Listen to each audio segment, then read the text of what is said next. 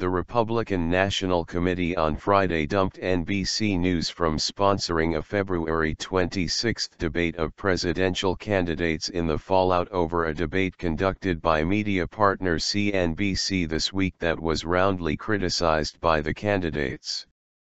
The move comes as several campaigns seek to change the format for the remaining debates due to concerns too many candidates are on stage and do not get enough time to speak. RNC Chairman Reince Priebus cited bad faith in announcing the party will suspend its partnership with NBC News for the February 26 debate to be held in Houston. Telemundo and National Review are co-sponsors of the event.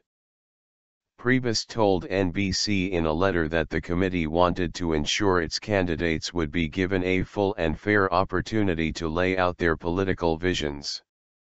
The party has complained about the handling of Wednesday night's debate by CNBC. The CNBC debate in Boulder, Colorado, was supposed to be devoted to discussing the candidates' views on how to improve the U.S. economy but frequently strayed from that theme and the moderators struggled to maintain control. While debates are meant to include tough questions and contrast candidates' visions and policies for the future of America, CNBC's moderators engaged in a series of gotcha questions, petty and mean-spirited in tone, and designed to embarrass our candidates, Priebus wrote. Texas Senator Ted Cruz and New Jersey Governor Chris Christie were among those candidates who objected to questions during the debate. Christie wondered aloud why they were being asked about fantasy football competition when Islamic State militants are killing people in the Middle East. This is a disappointing development. However, along with our debate broadcast partners at Telemundo, we will work in good faith to resolve this matter with the Republican Party, an NBC statement said.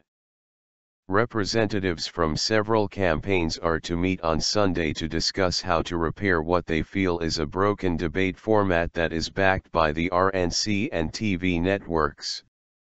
At least one campaign has suggested that instead of having 10 or 11 candidates on stage at the same time, that the group be split in two for two debates of 90 minutes each. A front-running candidate, New York billionaire Donald Trump, welcomed the RNC move to cut NBC out of the debate, citing the total lack of substance and respect exhibited during Wednesday night's debate. We look forward to pursuing alternatives along with the RNC to ensure candidates are given ample opportunity to outline their vision for the future of our country, a Trump campaign statement said.